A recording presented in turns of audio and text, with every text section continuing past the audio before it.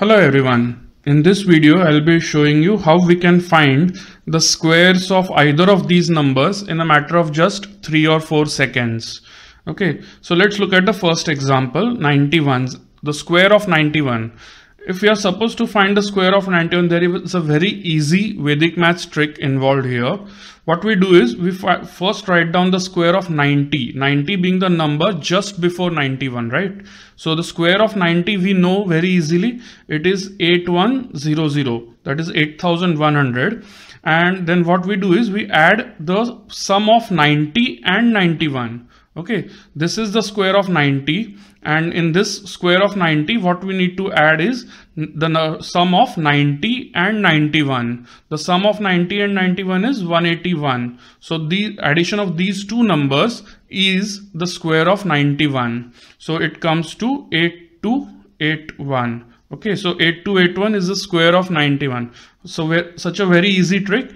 What we write down is first is the square of 90, which is just before 91, and then add the sum of the 90 as well as the 91. The addition of those two numbers is 181, and the final answer that we get is 8281. Similarly, let's find out the square of 81. The number just before 81 is 80, which is a perfect round number. So the square of 80 we know very easily, it is 6400. And we need to add the sum of 80 and 81 in this. The sum of 80 and 81 is 161, and hence the final answer, that is the square of 81, is 6561. Okay, so very easy.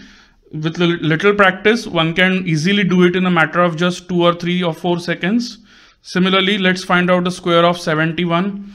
Again, first we'll write down the square of 70, which is 4900, and then add the sum of 70 and 71, which is 141, into that, and we get an answer of 5041. Let's find take another example, 61 square. We'll first write down the square of 60, which is 3600. Then add the sum of 60 and 61, which is 121 in it, and we get the answer as 3721. Let's take another example of 51 square. The square of 50 we'll write down first, which is 2500.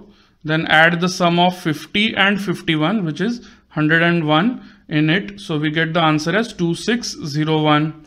The same trick can be applied to any 3-digit number as well. Let's take another example, 121 square. Okay, so here the round number near it is 120. So the square of 120 we'll write down first, which is 14400, and then add 120 plus 121 in it, which gives us 241, and addition of these two numbers is 14,641, which is the square of 121.